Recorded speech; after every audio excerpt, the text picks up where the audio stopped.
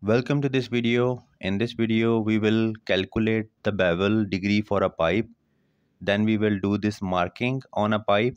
Then we will cut this bevel and join these two pipes for welding.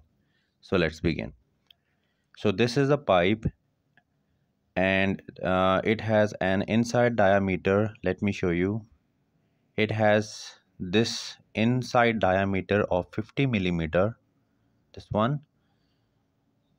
Inside diameter 50, outside diameter is 55.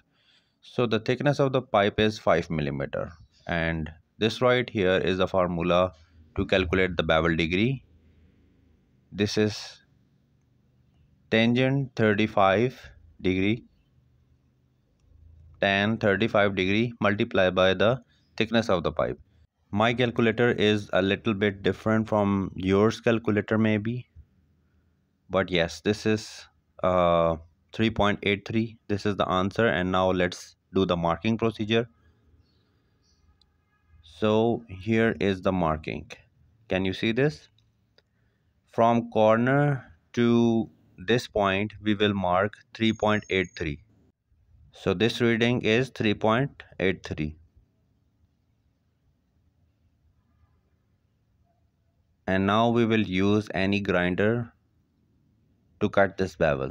And now let's cut this bevel. So this right here is the bevel for the pipe, and this is 37.5 degree. As you can see, this is 37.5 degree and the length from the edge is 3.83 millimeter. And now it's time to join the assembly for the welding. Now here we have two pipes and we have cut the bevel on these two pipes. We will join these two pipes like this, and here we can perform the welding process very easily.